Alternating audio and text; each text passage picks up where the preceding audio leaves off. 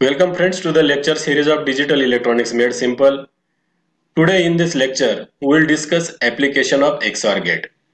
Friends, there are many applications of XOR gate. XOR gate as a control inverter, bit comparator, parity generator, parity checker. See, 8-bit controlled or program inverter using XOR gate. It is a 8-bit, so 8 XOR gates are used. The inverter control input is applied to the one input of each XOR gate. It is an active high input, and the data input from D0 to D7 is applied to the other input of XOR gate. Here we get Y0 to Y7 outputs. Now see how it works. Suppose first case, if invert input is 1 and the data input is 1101 0010. Here D7 is 1, invert is 1, so there are two 1 inputs at the input of XOR gate, hence we get Y7 0 output. Similarly, see D0 is 0 and invert is 1, means there are odd number of ones at the input, so we get Y0 output 1. See, in this way, here the input data is complemented, means we get one's complement of the input number at the output. Second case, if invert is 0, if this invert is 0, the input data is same, then here D7 is 1, invert is 0, odd number of ones at the input, so we get Y7 output 1. Similarly here, D0 input is 0, invert is also 0, even number, so we get here 0 output. In this way, we get the same number at its output, means it is not complemented. It is called as a control inverter because using this control input, we can complement or uncomplement the input binary number. Now, the second application, bit comparator using XOR gate. This is the diagram. Here, two input binary numbers are given. What is the function of bit comparator? It compares the magnitude of two input binary numbers and determines whether the numbers are equal or not.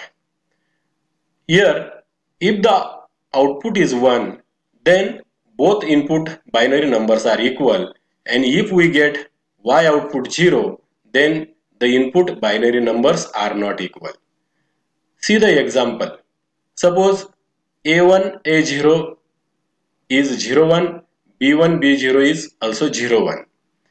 Hence here 1 1, A0 B0 1 1 is applied to the input of upper XOR gate.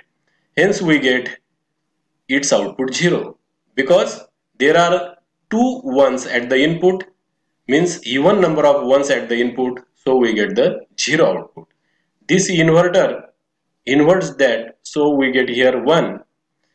Then A1 and B1 are applied to the inputs of lower XOR gate. Here again we get 0 output, here we get 1, and finally at the output of AND gate we get 1 output. As we get Y output is equal to 1, means both numbers are equal. These both numbers are equal. See the second case. Suppose the input numbers are A1 A0 1 1 and B1 B0 are 0 1. So here 1 1 are applied. Here we get 0 output. At the output of NOT gate we get 1. Now A1 0, A1 1 and B1 0 is applied at the input of second XOR gate.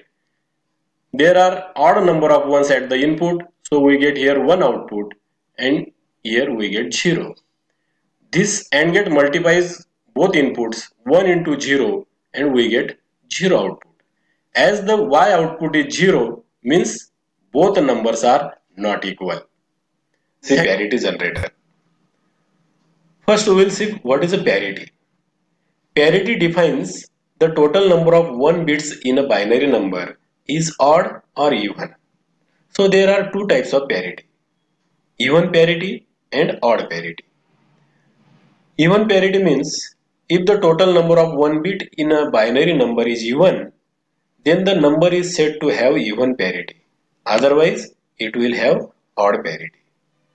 See in this number, there are total number of ones are 4. So this number has even parity.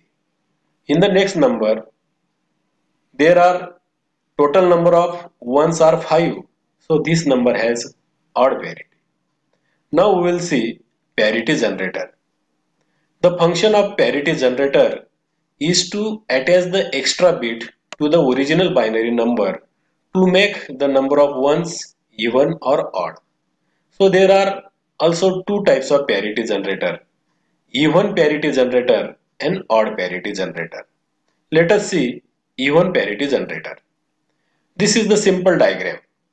Here the input binary number, original input number is applied to the input of XOR gate. This is the extra bit XOR. For example, suppose the input binary number is 1101000101. Here the total number of ones are 5, means the original number has odd parity and we have to generate the number which has a even parity. So this number is given to the input of XOR gate. As there are total number of ones are odd, so it gives one output.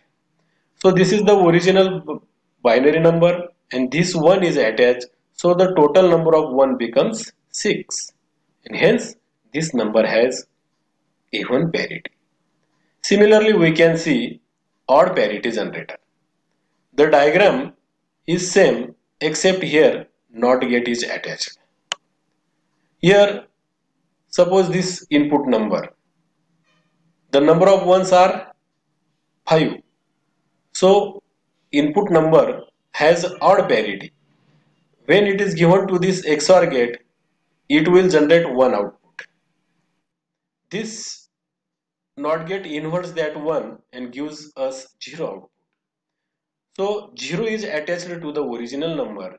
Hence the parity of this number remains odd. In this way, even and odd parity generator works. Thank you.